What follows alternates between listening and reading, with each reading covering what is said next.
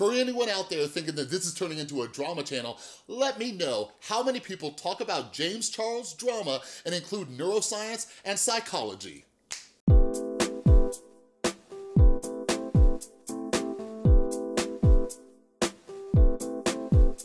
What is up, everybody? This is Chris from The Rewired Soul, where we talk about the problem, but focus on the solution. And if you're new to my channel is all about mental health. And what I like to do is pull different topics from the YouTube community to try to teach you how to improve your mental and emotional well-being. So if you're into that stuff, make sure you subscribe and ring that notification bell. But before I jump into this whole topic, I want to send a huge thank you to all of you who went over and followed me on Instagram. As you all know, I'm trying to get to 10,000 followers so I can get that dang swipe up feature, and we are halfway there. We have gotten 5,000 followers, and I promised you a little bit of a song, so let's do this. Oh, we're halfway there. Oh, living on a prayer. Tristan, take my hand and we'll make it, I swear. You're welcome. But anyways, this video was actually inspired by my girl, Ashley Kyle. If you don't follow her, go check out her channel and go subscribe to her. She keeps up with all the beauty guru tea going on. That's where I go to get my little sips. And James Charles has had a lot of drama this last year in 2018. And there's some things I want to talk about that can help you out with your own mental health. Because I'm gonna explain why this might be happening, and it might be happening to you too. So first, let me introduce you to this guy. This is Dr. Daniel J. Siegel. So he is a neuroscientist, and I believe he's a psychologist as well, but he does a lot of work studying the prefrontal cortex and brain development, especially with young people, like childhood brain development, teenage brain development, and so on, all right? And he focuses on the prefrontal cortex, which is this part of the brain. The prefrontal cortex is what separates us from the rest of the animals, all right? It gives us so many different abilities that brought us to the top of the food chain. So something I often show my clients is the Daniel Siegel hand model. So join me real quick. Put your hand up, all right? Now fold your thumb over, okay? So this is your amygdala. This is your hippocampus, all right? Amygdala, that's the fight, flight, or freeze. Hippocampus, that stores your memories and all that. Now fold your fingers over. These two middle fingernails, that is your prefrontal cortex. So this is kind of a accurate model of your brain, okay? You get brainstem, you get the spine, all that stuff. All right, put your fist down, okay? But anyways, I just want you to remember that. And it's important to kind of like, I don't know, well, for me it is, it helps me to visualize what my brain actually looks like and what parts of my brain are doing what, okay?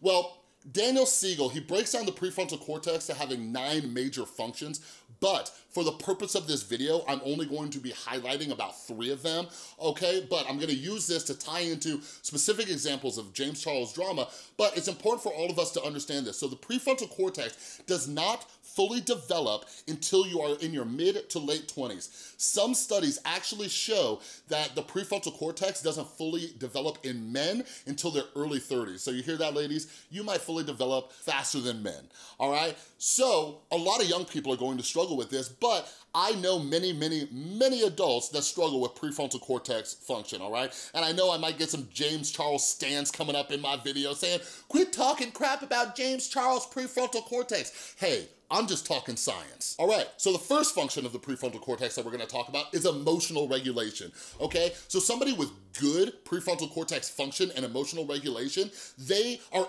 able to get back to center quicker, right? So if they get angry, if they get upset, they come back down, they calm down, okay? So one of the pieces of drama that James Charles got involved in earlier this year was when Marlena Stell, AKA Makeup Geek, was talking about how she's working with Netflix on some kind of, makeup line documentary.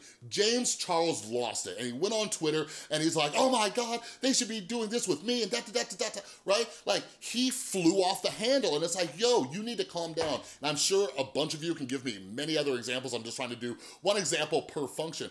But people with poor emotional regulations, they don't just get kind of angry, they get furious. So if you think about teenagers, if you think about your kids, they get really emotional, okay? But this isn't just with anger, this can also be happiness too. Like young kids, they get really excited over some really dumb stuff, okay? Part of this is because they get extra bursts of dopamine when they're under the age of about 12 or 13, but this explains why some younger people, like James Charles, get highly emotional. But the emotional regulation doesn't quite explain what he's doing on Twitter. Well, another function of the beautiful prefrontal cortex is something called impulse control, okay?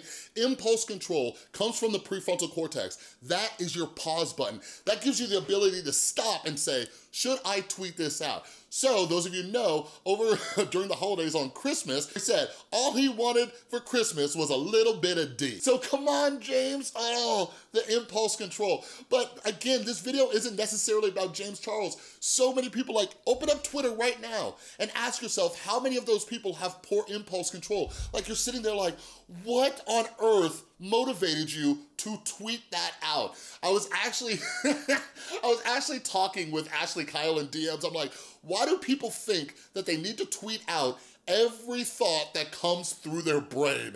You know what I mean? But this is why we need to improve our prefrontal cortex function. So the last thing we'll talk about is self-awareness. Yeah, that's right, ladies and gentlemen. The prefrontal cortex is responsible for self-awareness. And to discuss and give an example of self-awareness, I'm gonna show you this clip after James Charles released his rendition of Ariana Grande, God is a Woman. I was in a really annoying mood today, and to come back to that and to see so much negativity, like, why?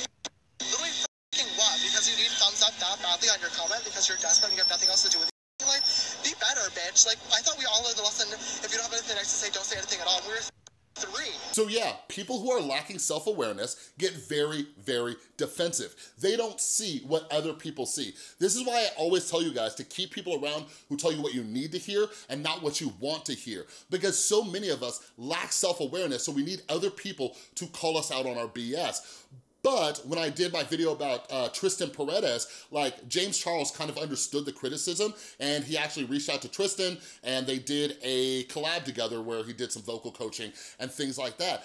But young people often get defensive and they don't realize what they're doing. They're not seeing what everybody else is seeing, okay? So one of the main functions of the prefrontal cortex, the part of us that separates us from other animals, is this: logical decision making, okay? So when you think about things like emotional regulation, impulse control, self-awareness, if you are lacking in those areas, are you really able to make logical decisions? Now that we understand how the brain works and how the maturity of the brain works, now it explains some of these tweets that go out. Now it explains some of the decisions that are being made. So I hope this helps you understand some of your own behavior, but I hope it also helps you understand some of these young YouTubers or young social media influencers who are rising to fame, right? You start to understand, like, when you understand how the brain works, it makes more sense. Now, is it an excuse for bad behavior? Hell no, it's not. One of the reasons I make these videos and make this channel is because once I educate you about something, now it's your responsibility to do something about it. So, a lot of you are like, oh man, this guy Chris, he's always talking about mindfulness, meditation, mindfulness, meditation. And here's why. It has been scientifically proven that meditation is like doing a bicep curl for your prefrontal cortex. Inhale, exhale. Okay. Now, when we do that, and some of you maybe notice that, there'll be thoughts, emotions, or sensations, but we don't get lost in them. We bring our attention back. And every time we do that, guess what we're doing to our brain? We're strengthening the muscles in the brain every time. It's a gym workout for the brain. If you meditate for 5 to 10 minutes a day, you are strengthening your prefrontal cortex. This is part of the reason why they're teaching children and teenagers to meditate, because it starts to help with their emotional regulation and their impulse control, their logical decision making. It helps them become more self-aware.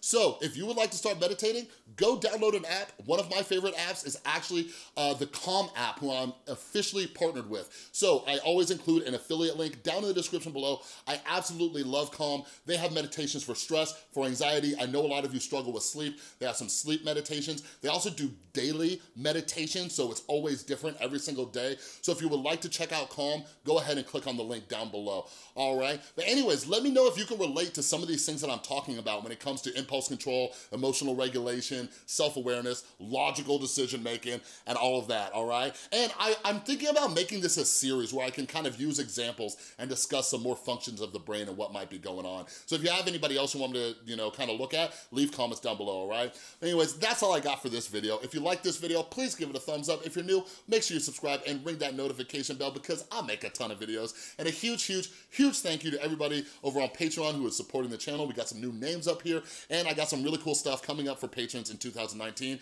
So if you'd like to join, click or tap right there, all right? Thanks so much for watching. I'll see you next time.